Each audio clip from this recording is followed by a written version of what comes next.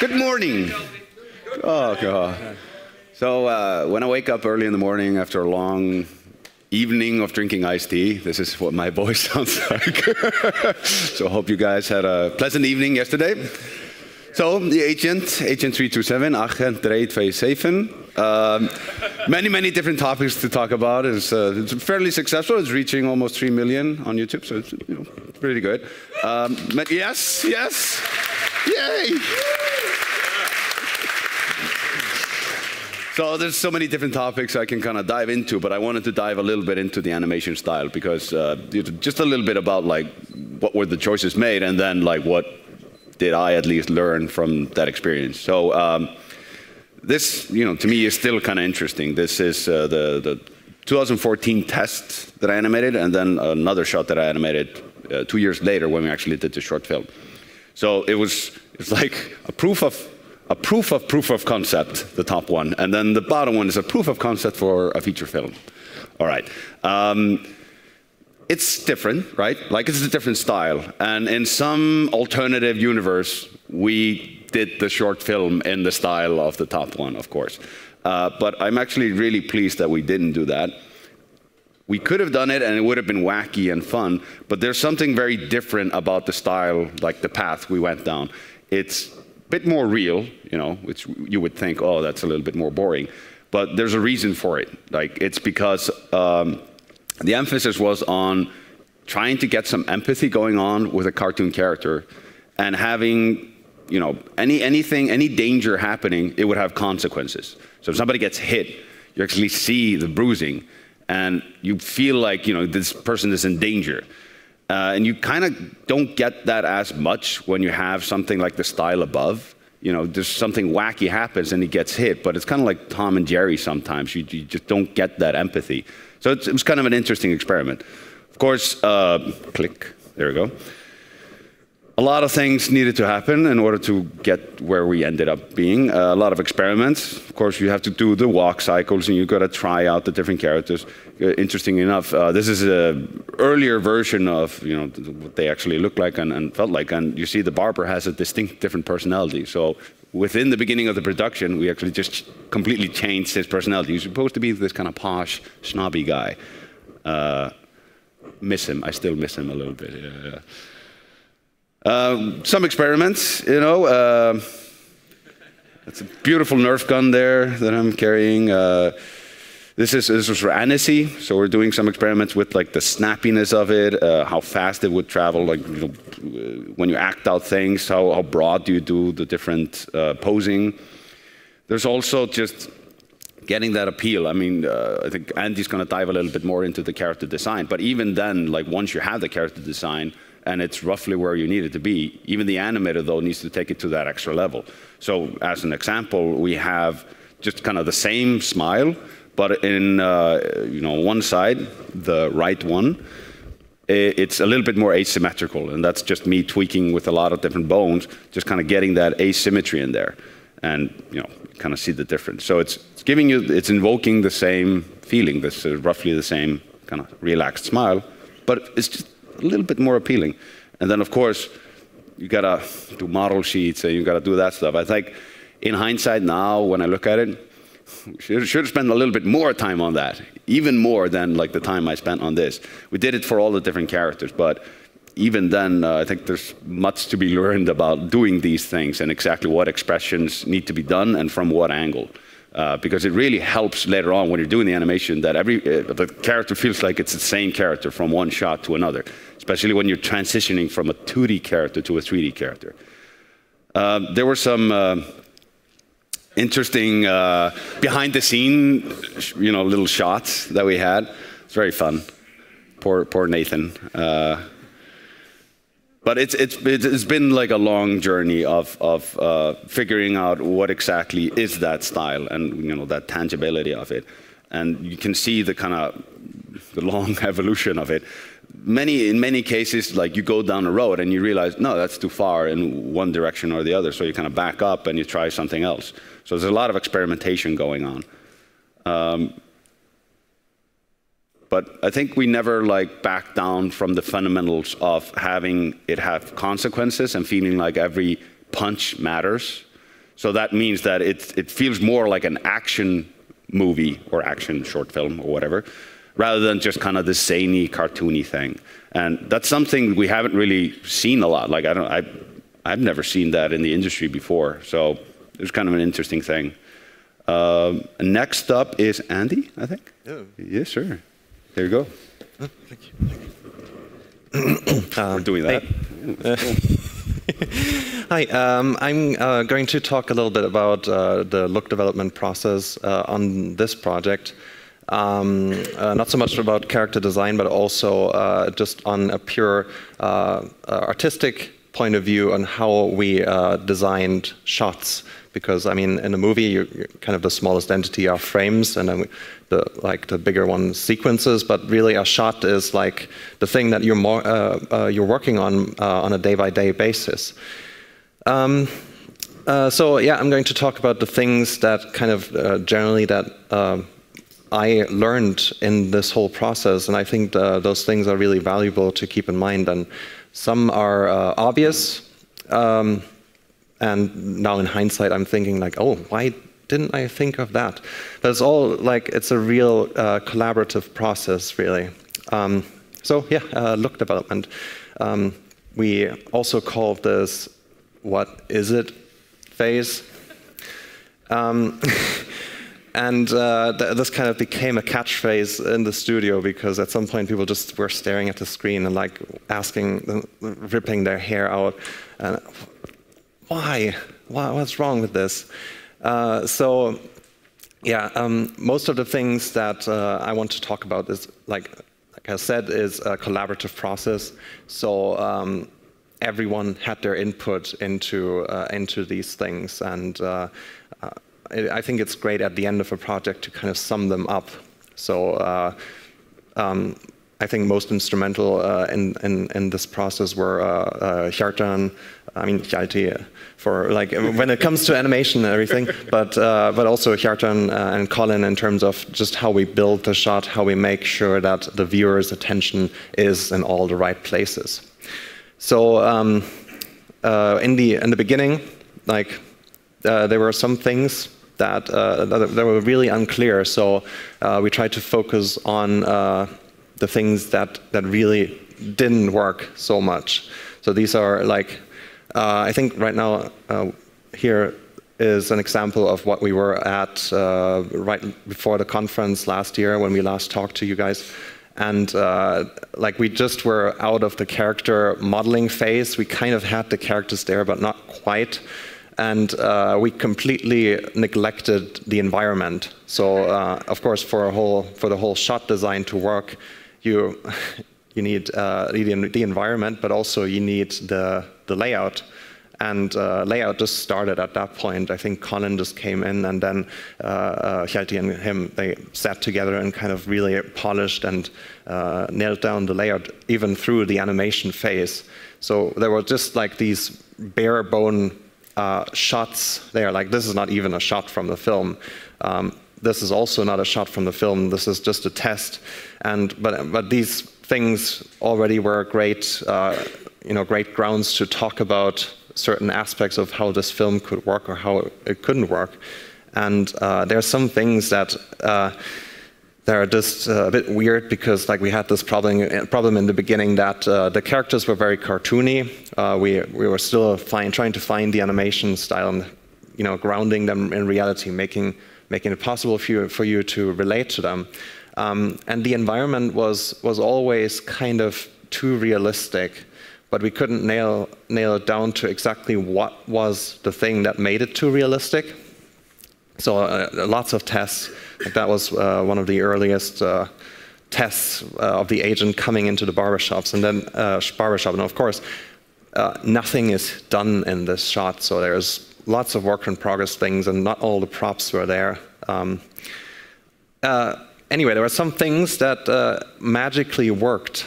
So, for example, there was like the earlier instance of this shot here that I think, yeah, the personality of the barber changed. But somehow this shot really like struck us as a thing that it kind of works. It's everything is really nice. Like the characters, like the characters look like that thing, you know. Well, yeah. Also, this shot of the barber, I think this was a later version of the shot, but there was also one where the barber was more, you know, less zombie-ish with his scar. But also, this shot kind of worked. So yeah, to just dissect the things that we learned and with these few examples and how we applied them over the whole movie. That's the things I'm going to talk about. So it's all just a loose sort of arrangement of things. So I'm going to start with the most obvious. So props have to fit into the character's hands. That's really obvious from a point of view as like when you're making the props, the characters have to handle them. Most obvious example is of course the agent's gun. He has these huge shovelly hands, and of course we can't have a realistically proportioned gun and have it fit into his hands. It doesn't work.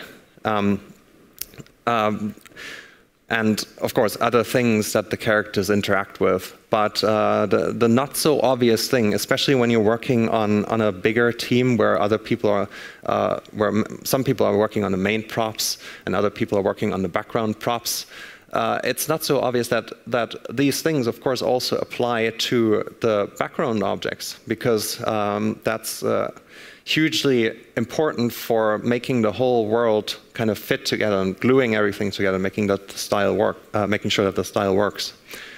Here's an example. That was a test with the dressing tables in the barbershop, which was modeled after a real dressing table in the actual barbershop that served as a template for this movie. Here it was a test where we just tried to make the shapes a bit broader. We tried to thicken the knobs on the drawers, and we see that it kind of gets into a better place. You can also see the different texture. We try to make sure that the textures are not so realistic that the contrast is slightly less pronounced. And of course, you can bring it to the extreme where you kind of cartoonify everything. So we have to kind of find the right balance of making it cartoony, making it believable. So yeah, another example is for the ice cream truck. This was modeled after a real Citroën H bus, and even though the surfaces are really kind of realistic, we try to simplify some shapes and some aspects. We try to take less of the details, like on the grill there's less of these stripy intersection things, and we try to kind of overall like keep the idea of the bus, but just take a few things out that just make it too realistic and remove the details that are too small. Another one, using visual clutter to our advantage. We had this test here very early on, which the barbershop was still work in progress, and we were doing so many things that we didn't have time to do all the picture frames on the wall. And those were kind of crucial, because in all our design examples, we had pictures of those barbershops that kind of have these huge walls covered in pictures and strange objects and so on. So we never quite, in the early phase, got to that point where we had enough material to put on the walls. So when we were putting these shots together, we kind of asked ourselves, so what is wrong here? I mean, there are some things missing, but how many picture frames do we actually put in that place? And of course, there's things like the patterns are too regular all over the place. On a design point of view, there are some areas that your eye just get attracted to because there's repeating patterns and parallel lines and stuff like that. On a set design point of view, of course, you would have a more messy set, but these are the things that just also contribute to the fact of this shot not working. Here was some, for example, a paint over that Hjalti did just on a set dressing point of view. We wanted to make it more dirty, of course, and we wanted to make sure that it kind of feels like a neglected place. Here is some layout tests for the arrangement of picture frames. I think that was me just trying to duplicate things and see what shapes work and what don't. This was the result of that, which was like, okay, I think that idea just came from Ton, and he suggested to just make the place so full that your eye just gets you know, you get the attention to the place that is kind of empty, where the character is. And yeah, that kind of worked. This is the final shot, and of course we had to do some things with lighting also and color grading to make that work. But yeah, this is an example of how we use too much visual information to produce these empty spaces that your eye can kind of rest onto. That's another example here. But of course, the thing that is also instrumental to making this work is the lighting and kind of the focus point of the whole shot. And that's what I'm going to talk about next. We had this very early version of this shot where the agent is sitting down on the dressing table and he gets his haircut. And the early versions of this, I mean, we knew that some things were not, I mean, most of the things were not done, but still, like, the composition is kind of really strange, and there's lots of things that just drag too much attention, like the glossy containers on the table. And here's some paint overs that we did. I think the one side is from Hjalti and the other one is from me. And we just try to find some things that we can do to focus our eye better on the action that is going on the screen. And yeah, that kind of worked. It's mostly it's a mixture of trying to find these areas of contrast that you produce on the screen and trying to balance them with where your eye needs to go. For example, there was this problem that the texture on the drawers was just too contrasty, and the tables were too bright, and the mirrors were too clean. So what we ended up doing also is to kind of tint the mirrored reflection, so we don't have you know, a clear vision into the space, into the reflected space beneath them. And also we kind of tried to dial down the reflective areas. So yeah, I think this is this is another example of how we try to deal with the focal depth, because I think that's one thing that Colin had a very strong opinion about, because I mean, he knows about actual real filmmaking and the real world. So we tried to find the right lens values that work for this without making it too blurry. So I think this is as at f2.8. This is at f2. So we're trying to make the depth more shallow, and we're trying to find, you know, the right focus point where we can track the camera's attention. This is at 1.4, and this is at 0.7. So I'm not sure if it's, yeah, it's pretty clear here on the screen that it's kind of too blurry. So we ended up at 1.4 in the end of the shot, and which makes sense. I mean, you would have a film camera in that space, and it would kind of be a low light situation. So you might have to put those f-stops down. This is the final version of the shot, and of course, I mean, it was a combination of just the lighting, the textures, the set dressing, and but also the color grading. I think Colin and Sean Wells, the grader, did a great job at, you know, making sure that we just look at the characters here and that nothing else gets too much attention. Here's a kind of obvious one, but it makes sense on as a design choice when you're just working on props. But yeah, you shouldn't make things too glossy or too bumpy. And those were the main culprits of that. We were just trying early on really to figure out the style, and we were ending up copying things too much from the real world. So things were too kind of realistic, hashtag PBR. But we try to dial that down later on. So for example, here, again, in this shot, we try to lower the bump and the specula of the drawer, of the cash register in the foreground. You can see that here. And we try to separate the specularity from the diffuse lighting. So that means that we had some lights that were purely diffuse and some lights that were purely specular. To get all this stuff to work, we had to create a huge array of light.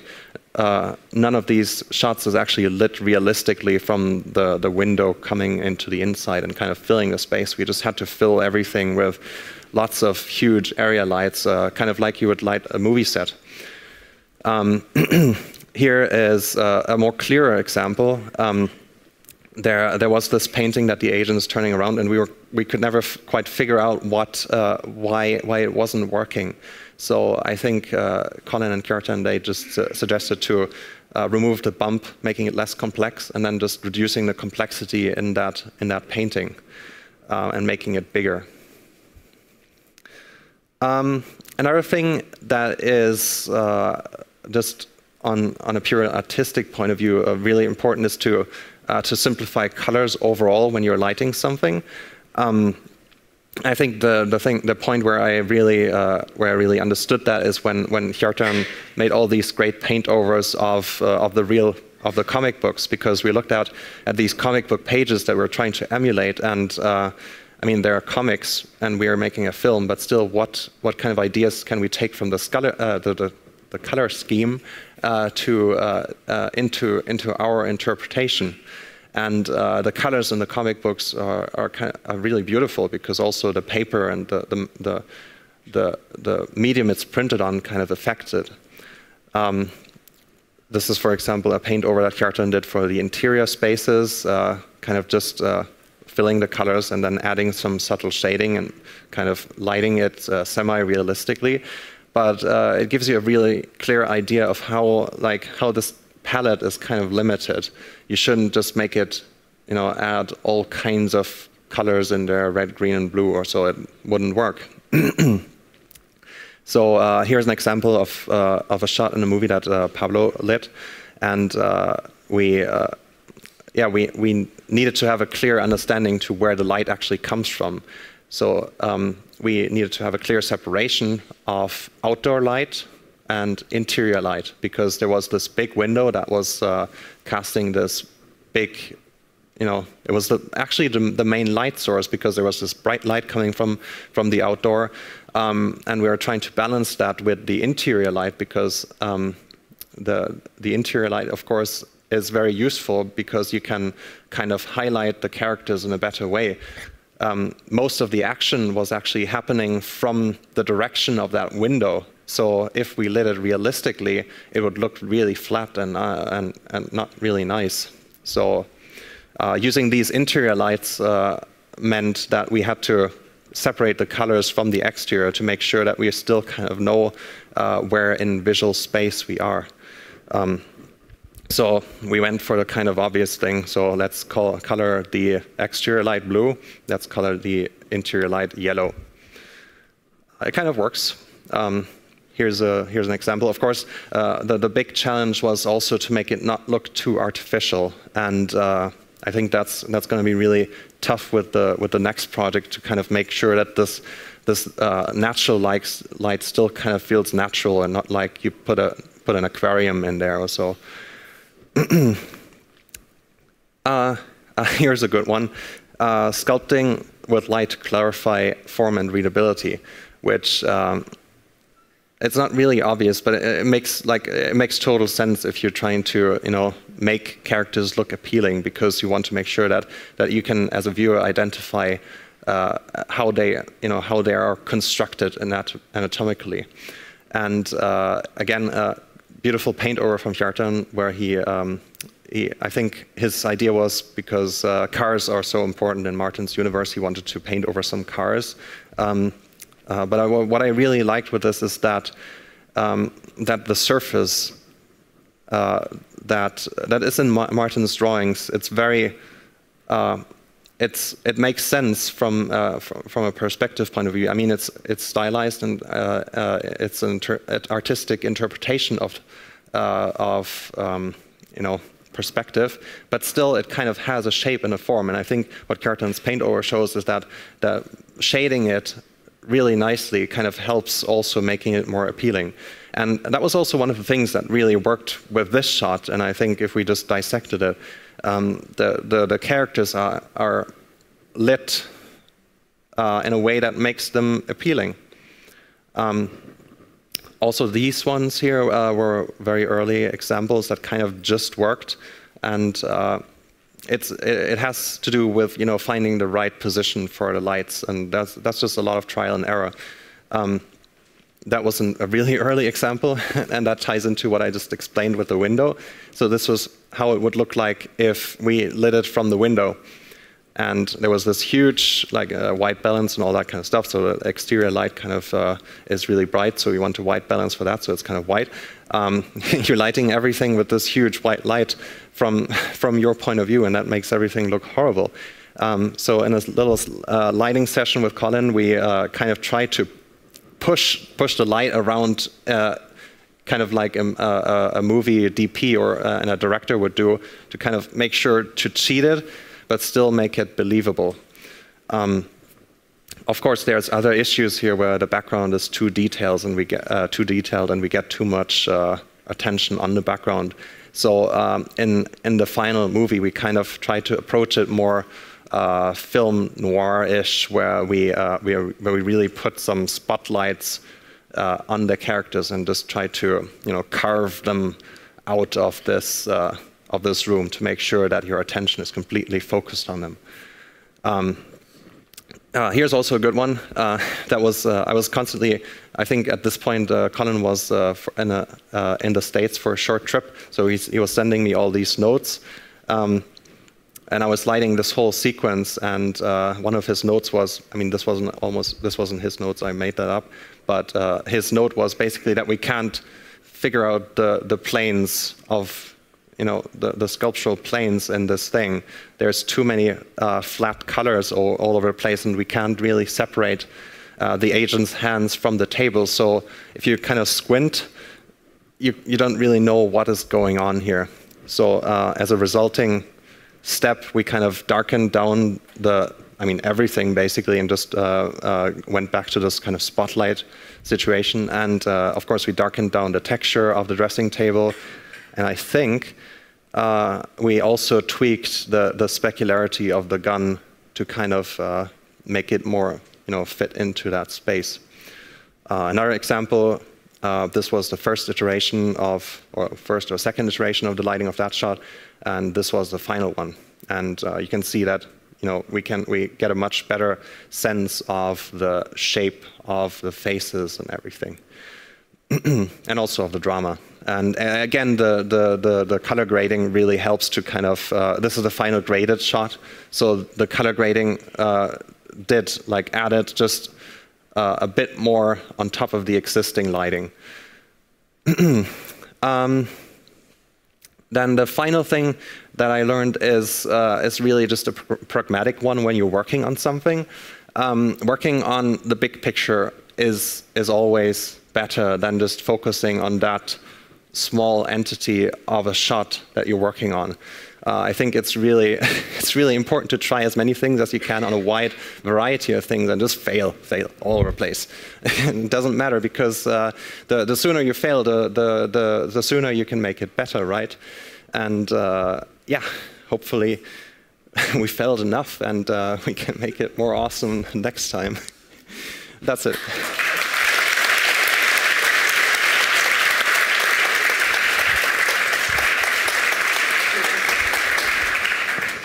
Wow, this is great art. I'm going to take, I don't want to take all the credit for what I'm going to show now. I will actually give proper credit. And you know, this artistic process, this iteration is so fascinating to witness when you're in the studio working day by day and see all the struggles and see everything come together. But then really, that's what everybody wants to know. That's why you're all here. or at least that's what usually happens after showing the movie and everything. Like one of the first questions comes out, oh, how did you guys do it? How? And so really, like we've been. I will talk about a few things, our overall pipeline and the biggest rendering challenges, and Flamenco, our render management software, and Attract, our production management software. And just give you a bit of an overview of how much we developed, what changed since we bring this topic up almost every year to show our progress, and the agent really helped to move things forward. But really, how long did this take to render? So I just show you some, as a random graph, just to give you the illusion that I'm going to tell you how long it took to render. The movie is 5,555 frames, so it's an easy number, so I remember it. And with that, you can do some math. So in some cases, it took up to 100 hours per frame to render. I'm not talking about final frames, because before you get to the final render time, you have to iterate a few times. In some cases, it might even get up to 400 hours. We didn't actually waste 400 hours of computing, because we want to save the planet. So we render at a smaller resolution, but then you can extrapolate, and you can go like, OK, this actually might take 400 hours, so maybe we should fix this. And in terms of memory, the shots were not really too complex compared to, for example, Cosmos Laundromat, where we had to deal with caches and particles to a whole different level. So we are talking about like 20, 30 gigabytes of RAM. But really, in the end, after these 100 hours of projected computing time, we actually managed to bring it down to an average of 8 to 10 hours per frame, which is not too shabby, actually. And I have to give a special thanks to IT for Innovation, which is a supercomputing center in the Czech Republic that provided us with a lot of render power. We did a lot of rendering on our end to make sure that everything was ready to go for final over there, where we had supercomputing availability to actually make these hundreds of frames render. And just to give you a measure of what kind of computers we are talking about is, Intel Xeon 24 cores, so it's like dual core machines, dual CPU machines with 100 gigs of RAM and 24 cores. So it's like not really, they have a lot of memory, but in our case, our machines didn't have that much, so we needed to make sure that it would fit, and so that was never a problem. And the computers themselves, they were, industry standard, but nothing incredible. What was the hardest shot of the movie? That's also something that people want to know. Like your worst nightmare, the one that kept you awake at night. And it was 11.1a. So I hate it. 11.1a was a very difficult shot. Who knows what 11.1a is? Nobody. Okay, in the studio people know, but okay. I actually had to look it up because it's already fading away, but then you read it and you're like, okay, yes. 11.1a is this shot. So this shot is very important because it was one of the first shots that we started experimenting with when doing motion blur tests. And basically, we found out something that, I mean, it was already known, which is motion blur and hair is kind of problematic. And we didn't really know the level of problematicness, but basically what we did was like, okay, it takes, in some cases, some frames of this shot would take, factor 10, 20, factor 100, like, the time of the average for rendering the shot. So instead of rendering in 1 hour or in 10 hours, it would actually render in 100 hours, just one frame. Why? So of course, before going to Sergey complaining that cycles doesn't work, we had to do a little bit of homework and at least try to render things. So then I made this very simple, overlay of plotting different kind of computers, rendering the frames with the render time for each frame, and you could actually then pinpoint exactly which frame was causing issues, and that's when then Sergey got to work, and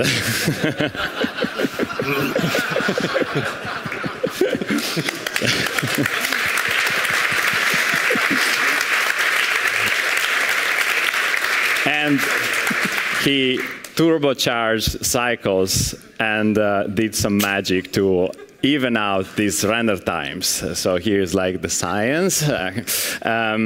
So we wrote a little article about this. Probably some of you have seen, some of you have probably seen already that picture of Sergey coding really fast. And it was quite a popular article because it was shared also outside of the Blender circles. Maybe it was because of the clickbaity title, how we made cycles 10 times faster, which actually was kind of true in some instances.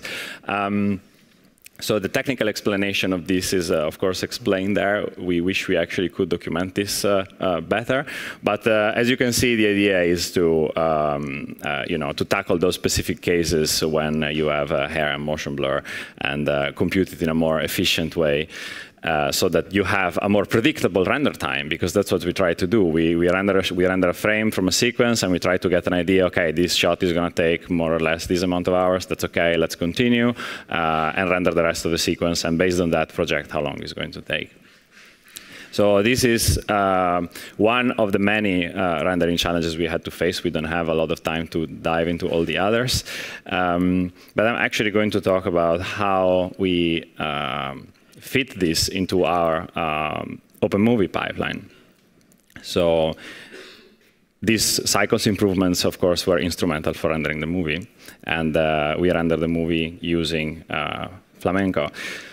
Before we start, I would like to give big props and credits to Sibran and to Sergey, of course, who helped, and Pablo, who did a lot of UX design for the web tools, and Dalai and Bastien, who all teamed up to give us help from any direction, be it from scripting side, asset management side, web development.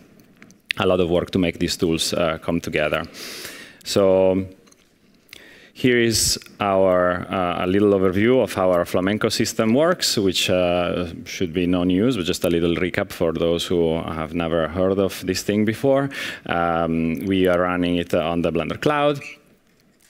We are running a component which is called the Flamenco server, which is connected with the rest of the Blender Cloud infrastructure and is accessible via the web browser and also via Blender directly. And the server itself then is connected to different Flamenco managers. And the Flamenco managers are the ones that are actually in charge of sending the actual data down to the nodes, which are doing the computing. And this design allows for different managers to exist. So we could have our own little manager in the studio, and then we could have a manager somewhere else. And in the future, at the time that was the future, now it's the present, this allows people to actually have their own render manager outside of the Blender Cloud infrastructure, so they can control their own assets, they can control their own workers, and then just use the Blender Cloud server for having a nice interface and a nice way to dispatch their jobs. But then the actual computing and asset management happens on the on your own side. So one interesting development we did was progressive rendering. This is a little overview of how progressive rendering works. Basically, we wanted the biggest challenge, the most important target when working on a shot and getting it to render is to get it back as soon as possible, getting as quickly as possible an idea if we are going to fail or not. Because failing immediately is the most important thing. As Andy was just explaining, it's valid all across the board. And the idea is to render iteratively low number of samples for every frame, and then iterate over them. So you can review them, and then there is another iteration. So we render, for example, the shot has 300 samples, so we render 10 samples for every frame. We look at it, and then we can say, OK, continue rendering. So then we render another 10 or 100 samples, and then we can merge them together, and then that gives you 110 or 150 or whatever many samples you want in the end. And this is also very useful when you get to the end of the project and you have the deadline of doom that is over you, and you go like, OK, we really wanted to render this with 1,000 samples, but is it really going to work? So we can render it at 500, and it doesn't look too bad. And then if there is time, we can render another 500 samples. That gives you an amount of flexibility, which is fantastic, because in some cases, like this thing of rendering with a high number of samples is more like placebo than reality, because you have this shot that is like 100 frames long in the middle of an action sequence, and even if it has a little bit of noise, nobody's actually going to notice. And that's why it's very important to work looking at the sequence, because it really informs where you really spot the mistakes, because when you really get to the point of finalizing the last frames before the day before sending everything to the final grade, you really need to spend your time wisely. So trying to always keep have a step back and have an overview is very, very useful. And talking about having an overview of what is happening, let's talk a bit about Attract. I have this little video that shows some of the things we did with it. That, of course, a big props to Sibren, who basically took care of everything to make this work. And it was extremely, extremely helpful, especially in the final part of the film. I have been, following the project for a while it was happening. It took almost 1 year, but then it was especially in the last few months that I was really on board, helping out to set shots and to check them and to send them to the farm, make sure, iterating together with everyone in the team to make sure that everything that was rendered was actually good to go. And we had this fantastic integration of Attract within the Blender video sequencer, so we were able to select shots and change their status and update their status on a server. So then with a web browser, you could actually go and see the entire shot list and see what every task was looking like. So you could have layout, animation, lighting, effects, and you would know exactly what was going on in every stage. And we would have some sort of logging to also keep track of who was changing the status, if people were adding nodes. We even had an SVN hook, which would allow us to commit something and mention a task and say, this task is done. So then when browsing it from the website, you would actually be able to see that things were actually what happened there, basically. Because when you get a problem, you want to start tracing it back. The first place where you go is Attract to see, OK, did someone write anything about this? Is it broken? Who touched it last time? And so on. So having that information in an easy-to-access platform, that was very important, and we actually did it during this movie. Next up, we have BAM, which is the Blender Asset Manager, which is also the best kept or ignored Blender asset management secret in the entire Blender ecosystem. And the reason why I'm saying this is because sometimes I talk to TDs or companies that are looking into Blender or that want to provide services revolving around Blender. Very often it's rendering services. And everybody has to deal with this problem. No? Everyone here probably who has dealt with more than 3 blend files at some point had to deal with this problem. I want to move my 3 blend files from A to B, and I want to be able to open them and have everything working. And that's what BAM is for. We've been talking about this many, many times, but I thought that I would dedicate a special slide just to explain how to use it. Basically, BAM is a package that you can install with the pip3 install blender BAM command, and then you can run it. And that's it. You don't need to implement your own Blender asset management system. A lot of people go like, yeah, we have our special requirements. We have our render farm. We need to pack the blend file, and we made our own brilliant solution. And then that way we can send the files. That's, of course, fantastic. But please have a look at this, because it saves so much time. And if you have more development efforts towards this one package, that's very good. One of the reasons why this is actually an external tool from Blender is because you don't really need Blender to take care of what is linked into it. And it's also very useful because it doesn't always, we are not always talking about blend files. We're also talking about images sometimes. We're always talking about movie files or external textures or something like that. So you really want to have something that is outside of Blender that takes care of all these things. All this is now available in the cloud for everybody, which is fantastic because designing something for your own pipeline is already a struggle to make things work, to make things on time for the film, and to really do your own custom development. And that's the first iteration. It's really good. But making something that everyone can use, like with the more generic mindset, that's a big challenge. And I'm really happy with I really want to thank Sibran and Pablo especially for the work they did on the Blender Cloud platform for making this possible. And yeah, I think that's pretty much it on my side. If you have any more questions, we are always around, and we are happy to talk about this. I give it up to Tom now.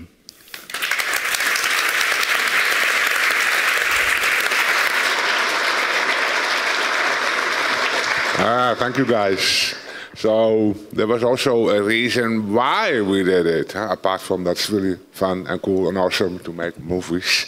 The plan was to make an animation test. That's how it all started. Hjalti presented a pitch and said, oh, let's try to find out what is this universe of the agent, and especially how can we transform the comics from the 70s, 80s, the Dutch comic, into a modern-looking 3D animation film and try to sell it. Because that was, of course, the main goal, to have a feature film in development in our studio in Amsterdam. So aside of having a team working on the teaser, animation, test, whatever you call it, we also had people working on a story. At first we had a Dutch writer combining it with Colin. He produced a synopsis, and together with the Barbershop we took the synopsis to the market and we tried to find out the interest from everybody. Unanimously, everybody loves the Barbershop at every level in the film industry. They really see how fresh and how unique it is. It is really something that stands out. Right? This is not the average copy of another kids' film that everybody is trying. This is fresh, this is new, and it has the potential. But the response we had for the story we had in development was quite low. It was not really interesting. We were not even enthusiastic ourselves a lot. And it was still very early in development. So I was very happy that during all these connections I was having, that I also found two guys who were very, very much happy and available to work with us. This is Wilbert and Dave. Wilbert is Dutch, but he already lives in Los Angeles for 25 years. He went to Hollywood to start working on the Iron Giant, and since then he worked for Blue Sky, for DreamWorks, and he ended up for Illumination, was head of story on movies like Despicable Me and all the other stuff. In the Netherlands, Wilbert is well known for his superior quality of writing and story development. And he happens to know Martin Lodewijk, the writer of the comics, really well. So Martin already introduced me to Wilbert. He said, why don't you talk to him, because maybe they can help. So I met them in Los Angeles. He introduced me to Dave, who was working for a lot of studios as the person who comes in as last to rescue the whole story, right? You always make a mess. That's how it goes in every project. Even the big studios, they always have problems. And then you get in Dave, and he will start working on it and try to solve things. So together they worked for 3 weeks on a complete new story. And I went 4 weeks ago to Los Angeles to work with them further.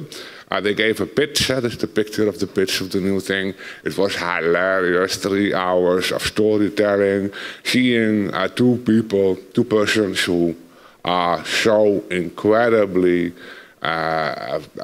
experienced and versed in this whole story thing.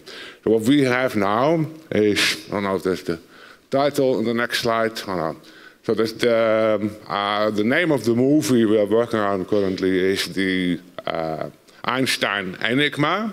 That is the story. I'm not going to tell you what the story is yet. We're still in development, but it's still the agent. It still plays in the 70s. It still has Olga in it, the Swiss secret agent. But the story is now much more personal. It's really about a person who gets into troubles because of his own personality in a way that you can really align with it.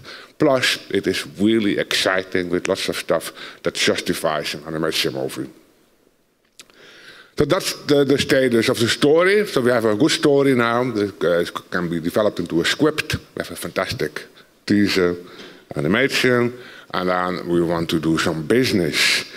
So what's the goal, right? We want to grow the Blender Institute. That's we can do many things. I know I can do many things, but what I really like and where my passion is in making things. Apart from making Blender, I'm also very passionate about making media content. Mostly animation film is just the best thing ever. And so for Blender's future, if we want to keep growing, if we want to make Blender more complete and a better, more professional product, I think it's a very good future if we would be able to grow the Blender Institute in an animation film studio with 40, 50 people, of which like 10 more engineers or software developers working on Blender, working on an open source pipeline for creation, which will be shared with other studios, and do some business with making commercial movies. So that's what I'm working on, and that's what we are pitching. We have 3 strategies for this. One is, of course, the Netherlands. The Agent comics is considered to be our cultural heritage. Everybody older than 45, 55, my age, they all know it. And those are the people who are sitting on the pots of money here. They're doing the subsidies. This is just very commercial thinking of me. But it works, because I know the Dutch Film Fund and others, there is no doubt about that we deserve the support to make this film. What I'm still hoping is that there is some wealthy internet millionaire out there who really grew up with the comics too, and who sees this video and thinks, oh my God, I really want to fund it. So this you never know, it could happen or it couldn't happen. The second strategy is, of course, where can you find the money for film? Well, not in the Netherlands, right? If you get 2, 3 million for a movie in Holland and you have a big film in Hollywood, that would not be, that's one episode of a TV series, maybe. But in Hollywood, animation production go easily into the 100 or 150 million. We don't need that much. But if we want to make The Agent a decent movie for the international market, our budget is around 12 to 15 million euros. That's what we think of, what we need. And the only place in the world where they know how to make money with movies is Hollywood. We also, thanks to the Blender project, have nice connections now. So I've been introduced to all kinds of interesting people with very interesting lunches in Beverly Hills places. And, I can talk to you about that in private. But we have, like for example, we now have an agent, an agent for the agent movie. But if you are in Hollywood, you need an agent. You need somebody to represent you, right? And that's those people in those really big buildings with people with elevators without buttons, for example. So they send you to an elevator, and that automatically takes you to the floor where you can talk to a person. It's crazy stuff. But we have an agent. So I gave a pitch, and he said, okay, we're going to represent you. And somebody else said, yeah, but you also need a lawyer. So here's my lawyer. You can get this lawyer. This is a guy who's working for Luc Besson, for example. And he also says, yeah, this is great stuff. So if you are going into negotiations in Hollywood, we will help you with that. So that's super important. This is the stuff that gives us credibility. But of course, that takes time, and And we are sending out all the stuff we have. We send out a new story. We luckily have a fantastic open movie book that's now over there. So we are still feeding them and trying to find out if something is coming back. And the last strategy, which is probably more feasible, is working in a European co-production. I don't know if people, some people here are filmmakers. Europe is divided in all kinds of nice little countries. Every country has a little bit of money. What is quite common in Europe is to combine the funds, the public funding, especially from 3 or 4 countries, put it all together, and then work with 3 or 4 different producers or even studios to work on a film and finish it. So I'm talking to several of those studios in Europe, in Belgium and Germany, for example, to see if we can work on it together. This is all going on, and I will keep doing this for a while, and I hope to have a great announcement one day. But currently, it's only the title of the feature film. Thank you, guys.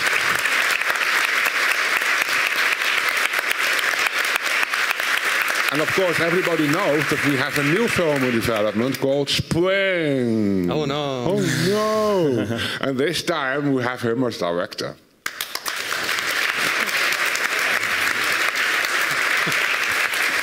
If you go to cloud.blender.org, you can find all this stuff. And we have to cut because it's late. Hey, thank you.